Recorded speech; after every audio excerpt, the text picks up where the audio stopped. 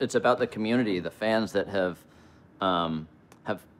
been around the Halloween franchise for over 40 years. This is a movie that to me is a love song, a tribute to the fans. It's a love song to Laurie and Michael, and whatever their relationship is something I want to explore, and how everyone from her granddaughter Allison to a new kid on the block, how they observe this relationship is something I want to explore. So for me, it's a chance to turn up the music, kind of dial in the intimacy a little bit, and let this world of Haddonfield unleash.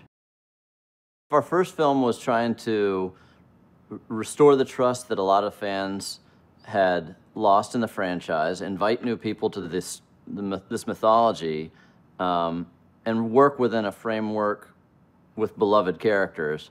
Our second one was having fun with the initial success and being able just to open it up to the chaos and the kind of funhouse ride that Halloween Kills was for me and my co-writers.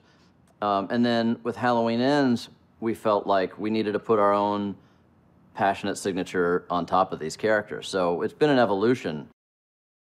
We meet Michael in this chapter. He's been out of the headlines for 4 years. He's kind of gone dormant, and he's found this place where he resides, and the mask is decayed and mold and mildew on it, and he's in bad shape. And he's gone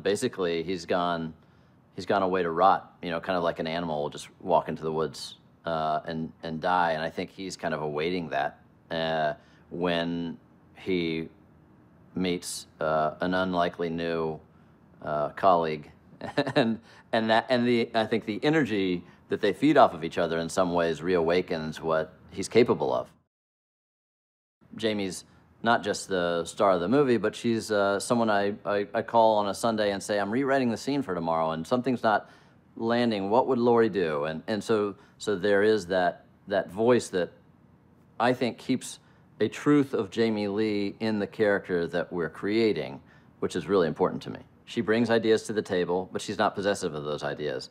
It is amazing to have someone that's as nuanced and brings as much insight to this character, but at the end of the day, is going to agree with the artists that are collaborating with her to create this world. You know, she doesn't bring her ego, she brings her energy, she brings that beautiful attitude and charisma that she has. She's 45 minutes early to set every day.